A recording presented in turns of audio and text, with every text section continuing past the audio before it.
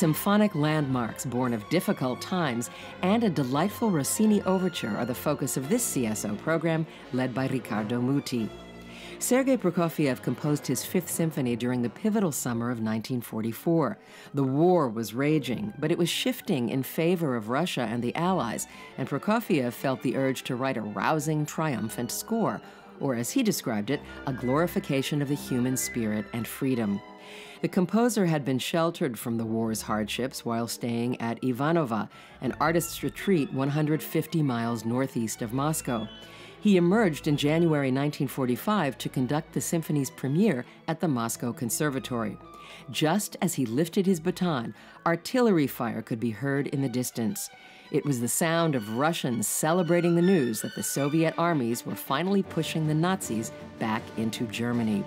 The symphony proceeded with a blend of martial violence and gentle lyricism, nervous energy, and rousing confidence.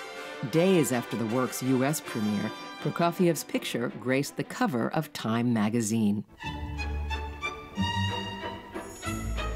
Rossini composed Il Viaggio a Reims, or The Voyage to Reims, in 1825 for the coronation of France's King Charles X. The plot is a contemporary farce about a group of international travelers who are on their way to attend the coronation in Reims. But for whatever reason, the opera lacked an overture. The piece on this program was a 20th century creation, assembled from a set of dances from another Rossini opera, Le Siège de Corinthe, The Siege of Corinth. It has since become one of Rossini's most recorded works.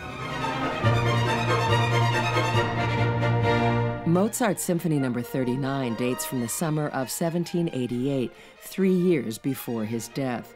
It was the first of 3 towering symphonies that he produced in the span of about 2 months. And what months they were. Mozart was struggling financially, and he begged for a loan from his friend, a Viennese merchant named Michael Puchberg. "Just imagine my situation," he wrote. "Sick and full of worry and grief, I am forced to sell my quartets for a trifle just to get some cash into my hands and meet my immediate obligations." It appears that Mozart had planned to introduce the symphony in a concert series at Vienna's Spiegelgasse casino, but there's no record of any premiere.